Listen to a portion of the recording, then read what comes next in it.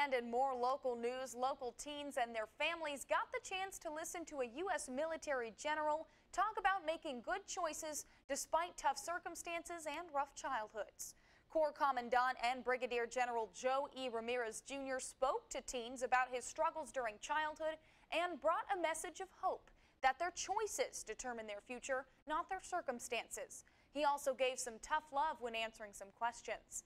General Ramirez Jr. says it's important to let our young people know they have the power to rise above their struggles, and he's here to support them.